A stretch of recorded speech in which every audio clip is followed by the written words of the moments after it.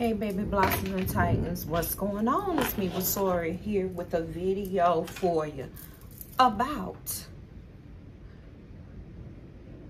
letting shit go. Letting shit go. Letting shit go. Story time. Story time. I'm not even gonna do a real, like, you know, go to my site. I'm not even gonna do that. We finna talk. Let me turn my light on. I tell you, it's raining like hell outside, y'all. Like the Dickens, but it's okay. Let me turn this light down too, because it's too bright. So, let's talk about letting shit go, honey. I am in my spirit room. It's raining. I'm trying to get, my husband came in here and vacuumed. I love it.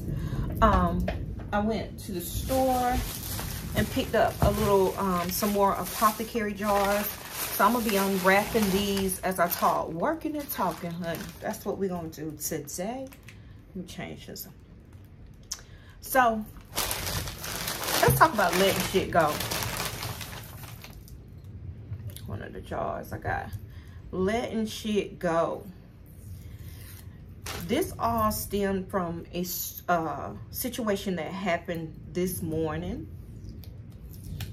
And that is why I'm doing this particular video about letting shit go. So, earlier today, I went on a little rendezvous with myself, and I seen someone, ex-co-worker that I used to work with. About 3 years ago. About 3 years ago. 3 years, y'all. Three. Uno, dos, tres. Okay? Hold on to that 3 years. Y'all like this one? Look at that. Ooh. That's going to be a nice potion bottle here. I am so into jars, honey. So, let's start off from the beginning so I can, you know, so you can understand what I'm talking about. So, it's a guy. He's, homosexual. Nothing wrong with that. My son is too. There's nothing wrong with that. Hell, okay? We worked at the same job. Me and him and another girl was very tight-knit. We would go to lunch together. We would vibe together. We would be texting each other doing work. Out of all three, I'm the oldest. But I was I would say the more mature, because I'm in my 40s. They were a little younger, but still vibe with them, you know. I always gave them, you know, good, positive thoughts and all of that. So one day, he was telling me about his best friend. Look at this jar, y'all. Use this in my store, in my herbal apothecary. But he was telling me about one of his best friends, right? Was messing with a guy. And when he said the guy's name, I was like, who is the guy that he is messing with, who your best friend is messing with? And when he told me, it kind of rang a bell, because that's the guy that my son in a relationship with. Y'all picking up? So he never said don't say anything, even though if he would have. I'm talking about my son, not about you. My son and your best friend is sleeping with or talking to my son's current boyfriend, which is not anymore, but that's the gist of the story. So me as a parent first, I'm going to go to my son and let him know. I did tell my son. After I told him the info, my son, I told him, I said, don't say anything because I got the information from someone else. My son, being young, dumb, and full of cum, could not hold it. And I get it. He couldn't hold it because his boyfriend is cheating on him with my friend's best friend. Okay? So once my son said something to said guy went and said something to my son's boyfriend. Okay. Then he turned around, the best friend turned around and called his best friend, who is my friend, and tried to go off on him about telling his business, right? So he came to me the next day, not nasty or nothing. He was like, what happened? Because he was looking at me stupid. I said, what you mean? He was like, what did you say? I said, I told my son that your best friend, I didn't give him a name because I don't know your best friend's name, but I was telling him that he better watch his boyfriend because he's supposedly talking to your friend. I didn't see anything wrong with that because it had nothing to do with you. But I get that that's your best friend, but it is what it is. Y'all hear that? Thunder, lightning, love it. So I am a storm witch, huh? So he stopped really talking to me, which it kind of hurt my feelings a little bit because I'm a Libra, y'all. I don't do anything maliciously to anybody. But he didn't understand, I guess because he didn't have children, that that's my son. And we're talking about AIDS is prevalent out there. And if you're going to be cheating and my son not know that you or have another person in the background, what type of mom would I be to hold that information from my son? No, sir. So I had to speak on it. If it was something small and petty, I would have never said nothing. But we're talking about some real life shit. And I got to turn my fan on back. So he didn't speak to me for a couple of days, which, okay. Okay. So finally, the girl that used to go to lunch with us, she noticed it. And she was like, what's going on with you and old guy? And I was like, girl, talk to him. Talk to him. Because I ain't got no issue. He the one got the issue. And it all depends on how you come to me. If he would have came to me mad nasty, he would have really had a motherfucking issue. But he just stopped talking to me. Cool. I'm not going to beg, plead, ponder about none of that. All in all, it had nothing to do with you. But I guess your friend rimmed you. But I don't know how. I don't know. But that's my son. I'm supposed to tell him that. Okay? So, y'all. The girl pulled me and him together one day. And we had a conversation with him. He stated to me he felt like I betrayed him. And I'm looking at him like, oh my God, betrayal. You wanted me to not tell my son that I birthed into this world for 2 days in labor, that his boyfriend is cheating on him with your friend, and you telling me I betrayed you? What type of shit is that? I'm looking at him like, well, I let him speak. And then I came to him with the same thing I'm telling you guys. That's my son. He needed to know this. I never told him a name. I guess his boyfriend knew the name, because if he wasn't doing it, how did they know it was your best friend, right? So they knew who it was. Okay. So my son, because I was kind of mad at my son because I told him not to say nothing. But then again, I thought about it. Pressure reacts.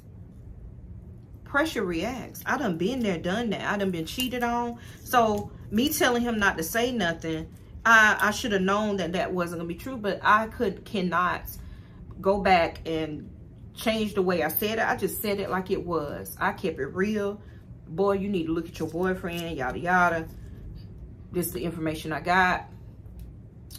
I don't know what you want to do with it. Please don't say nothing. But, you know, I can't be mad at my son for speaking his truth about somebody that's cheating on him. because I done had it done to me. So I then told him, I said, you know what? If you feel that way, you're going to just have to feel that way. You're just going to have to feel that way. I told him I apologized. I apologized in that moment that it happened that way, but I don't apologize for speaking and telling my son what was going on. I'm never going to apologize for that. I apologize for the way it happened, yes, but I'm never going to apologize for no bullshit like that. That's just not what I'm going to do. Okay? But I stood in it. I apologized, and we let it go. Later on, 3 years ago, he still never talked to me again. Like, he would wave, and we sat next to each other, but he stopped speaking to me. And we kind of like, you know, it didn't matter to me because I'm not attached to the hip with nothing but money, my husband, my immediate, my clients, and my home. Okay? So if you chose not to speak to me anymore due to that, and I already apologized and we trying to move on, and you choose to not speak to me again, have at it. Bye and be motherfucking blessed. That's how I felt.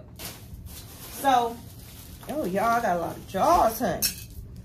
So I picked up a lot of these big ones. I need to move them out of the way. So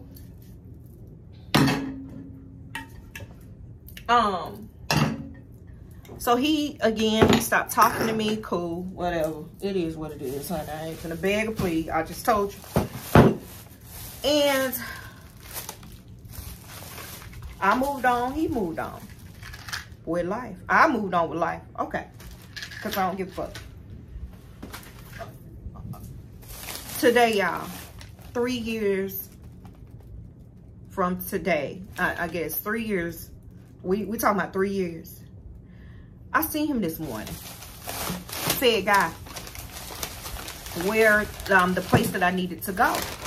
And when I seen him, he obviously parked beside me because I had to park. I was already in the building. And my car has a specific tag on it. A specific tag, and it says Vasori. You know it's my car.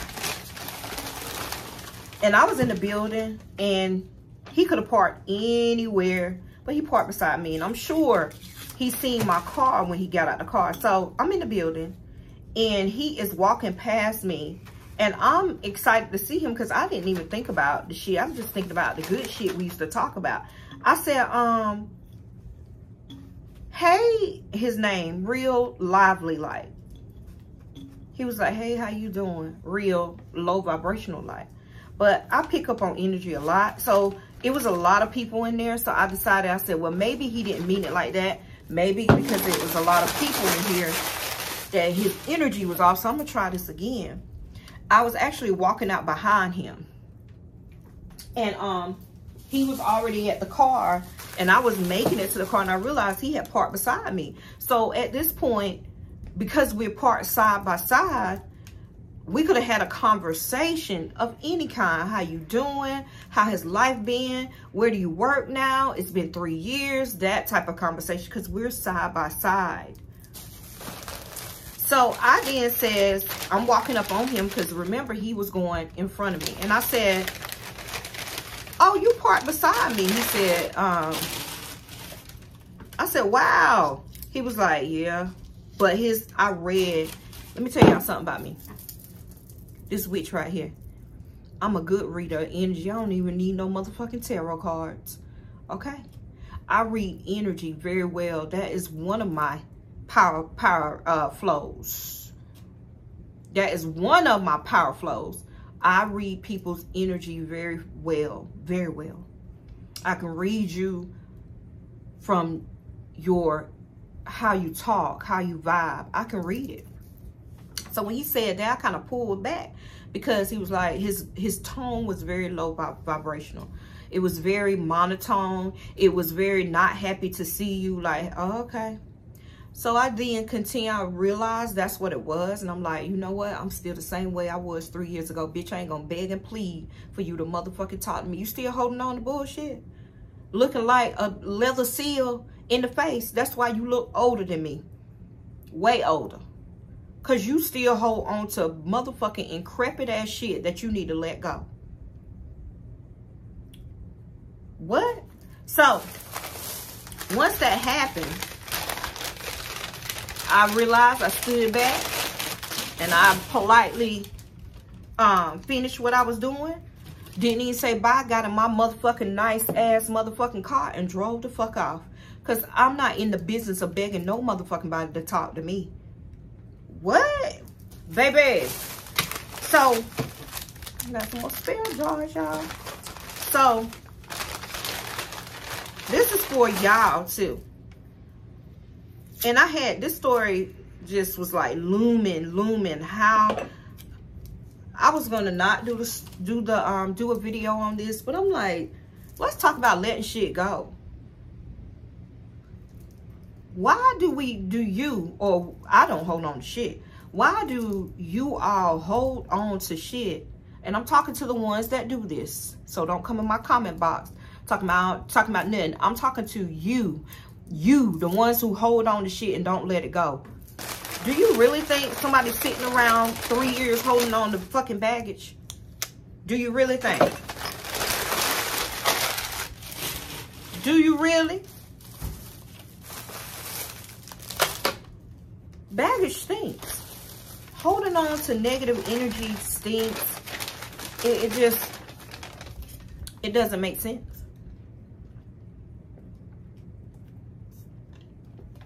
Growth is a motherfucking beautiful thing.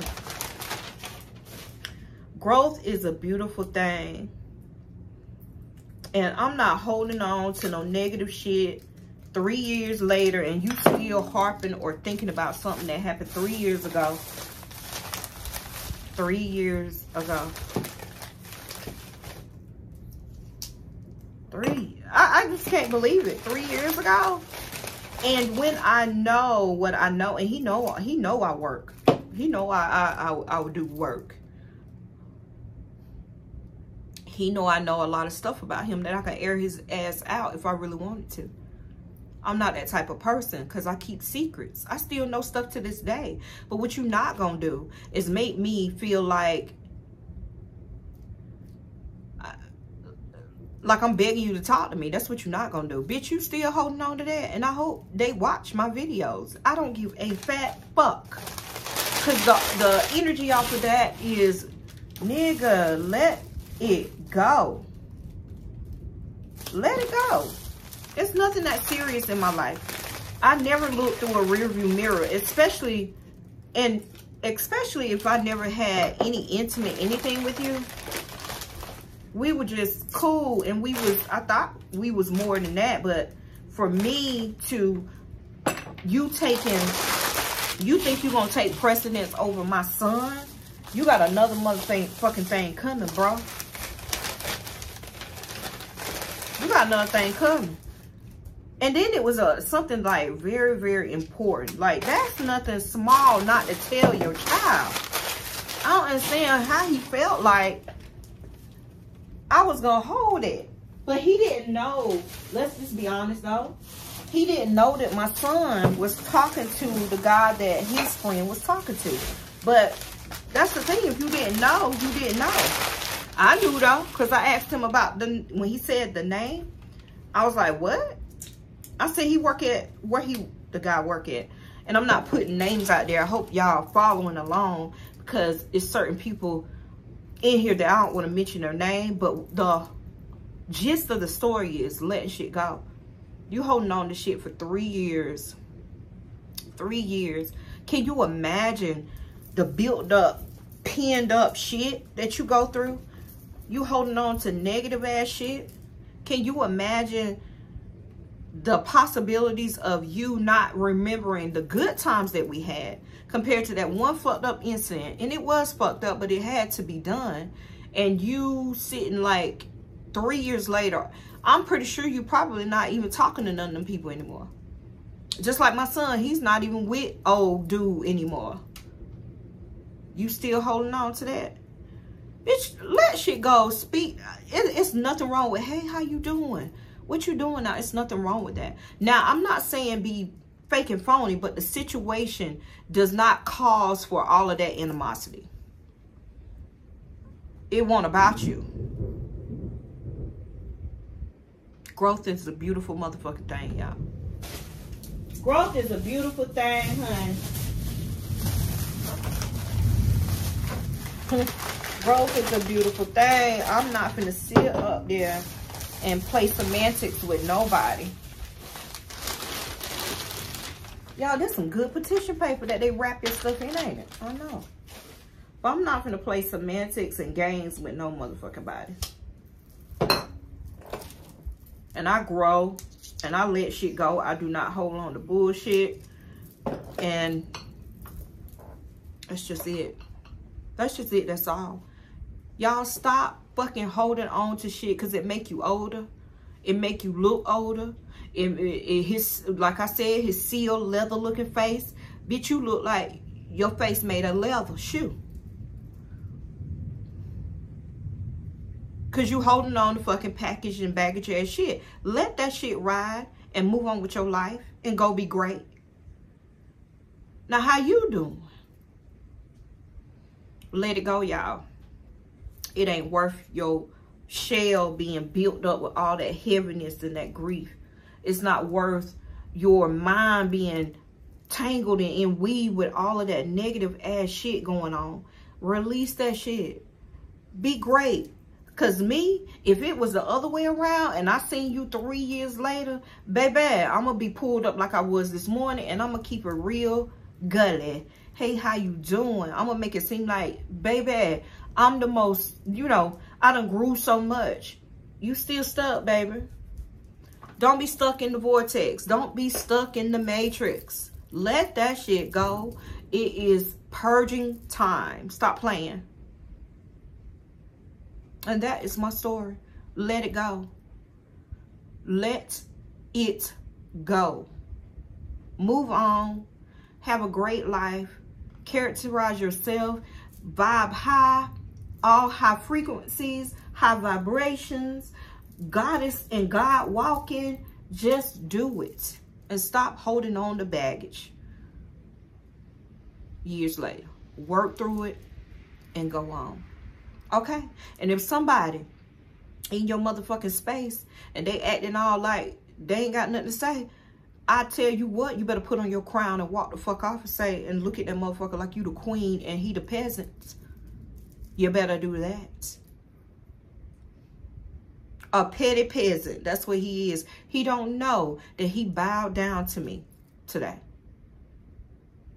He's so shook in that negative shit that he bowed down to me today.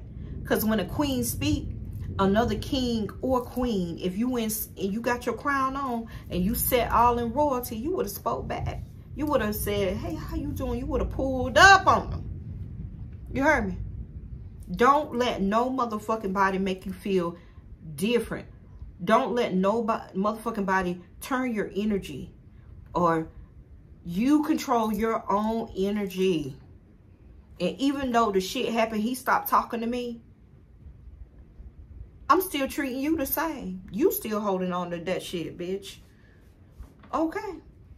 So, guys, please like, subscribe, and support my channel.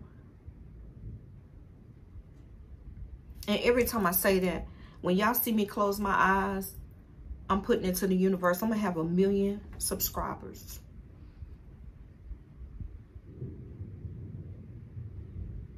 I will and I shall.